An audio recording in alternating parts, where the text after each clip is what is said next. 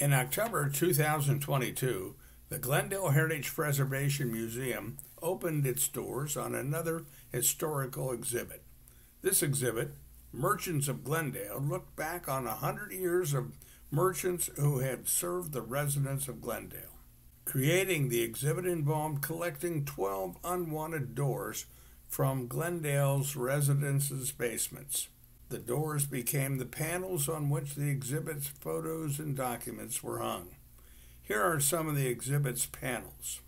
This building at Sharon and Congress was owned by the Kelly family for generations. Built in 1900, it began life as Kelly's Saloon. It later became Kelly's Grocery, but most people probably know it best as the Grand Finale Restaurant. Now known as the Meritage Restaurant, this building was built around the time of Glendale's incorporation in 1855. It was known as Bracker's Tavern. In the 1920s, the business installed a soda fountain that sold French Bauer ice cream. Overnight guests in the village lockup were served breakfast by the tavern.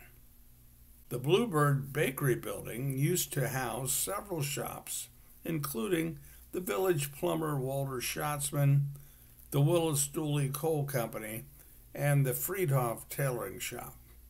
On August 19, 1912, a tornado damaged the merchants on the west side of the village square. The first Glendale drugstore was opened in the late 19th century at 11 Village Square. William Lehrer operated the drugstore alongside a general dry goods store. Further down the street is the Century House, built in 1868. It survived the fire of 1880 that destroyed most of the merchants' buildings on the west side of the village square. Lehrer's store, followed by Stanley Newton's Grocery, was a community gathering place. Inside was a black iron stove with a rail around it where people rested their feet. It's where neighbors sat and discussed the affairs of the nation, Valley residents, and Glendale people. Children could count on a free handout from the Great Pickle Barrel. Herman Egler opened his first store in the village in 1894. By 1923, he had purchased the entire Willis Dooley block building on the west side of the village square. Egler's was known for its homemade ice cream, which was made in a plant located behind the store. The ice cream plant closed in 1956. Now owned by the Eckstein Cultural Arts Center, this small standalone storefront on Sharon Avenue started out in the 1880s as Lawrence Dolman's sheet metal shop. Dolman built the box cutters that are so prevalent in Glendale. Later it became Cloud 9 Dress Shop, Jan's Florist, Glendale Interiors, and the local Yokel Organic Market. Here is J.J. Kelly's cash register, purchased in 1911 from the National Cash Register in Dayton, Ohio. When a sale was completed, the bell sounded, lending to the phrase ringing up, or in more modern terms, cha-ching. As part of the exhibit, Glendale Heritage Preservation invited visitors to share their own recollections of merchants of Glendale. Visitors were asked to write them in a binder titled, I Remember. Here are a couple of them.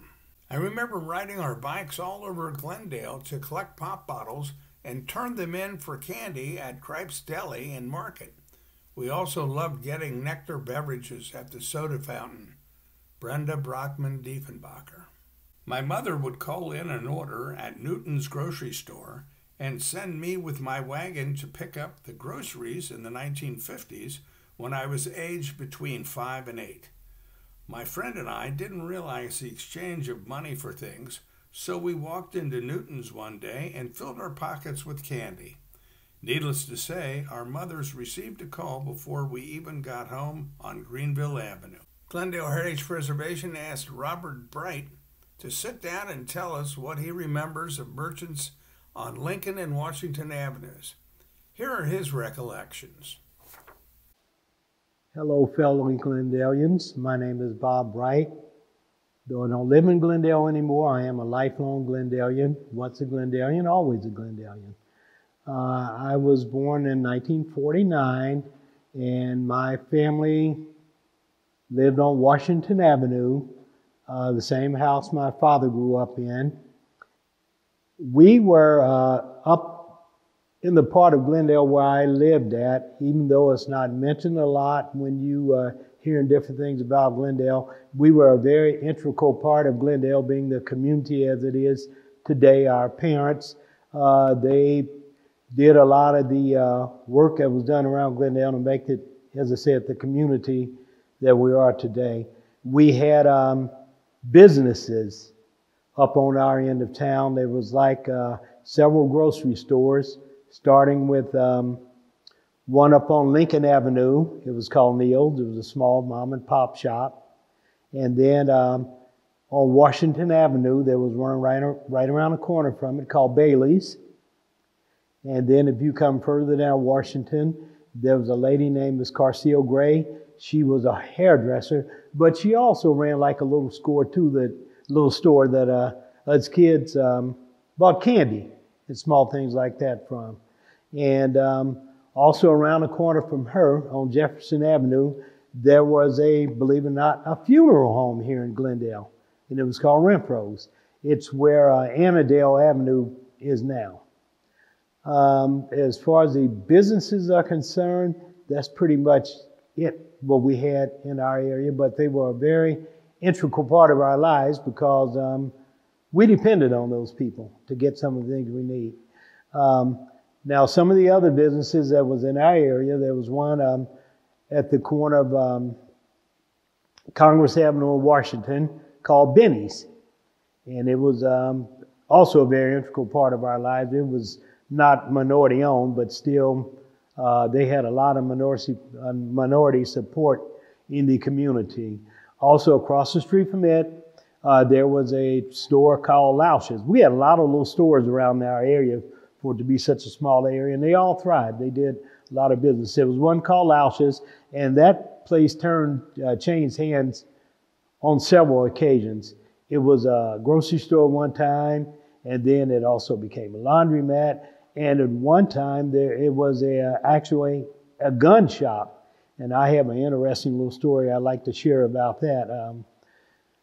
Us kids around there, I was around maybe 11, 12 years old, and the owner of that gun shop told all us kids around there, if we brought him a wheat penny, that he would give us a dime or 15 cents for it. So, you know, as a kid, somebody's going to give you a dime or 15 cents for a penny. That was a pretty daggone good deal. So in any case, I had a penny one time that I brought down there to the gun shop. The guy's name was Nick, and he was standing there talking to another customer that he had. And so I went in there and showed him the penny, and he stopped for a second, and he looked it over real good. And he turned around and went to his cash register, and he took out some money. And I thought he was going to give it to the other gentleman that was standing there. And it was three $10 bills, and he took them and stuck them right in my face and said, "Here." And my eyes got as big as saucers, you know, because this is something that I was not expecting at all, and none of us kids had ever experienced that. So, excuse me, needless to say, the candy store was right across the street from us. I got candy, ran all the way home, gave the money to my parents.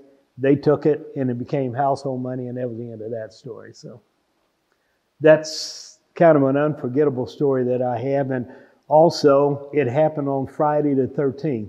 So a lot of times people say Friday the 13th is unlucky, and that's why I had luck in my life. And also, my first son was also born on Friday the 13th. So failed to mention there was a fishing lake up at the end of Lincoln Avenue. And technically it was in Springdale, but we considered it as a part of Glendale. There was a gentleman named Doogie Lee that owned the lake, and people would go up there, and You'd have a pretty good time up there. They would catch a lot of fish, and people would go up there and stay all night, and it was almost a party atmosphere a lot of the times up there. But it was really a neat place to go.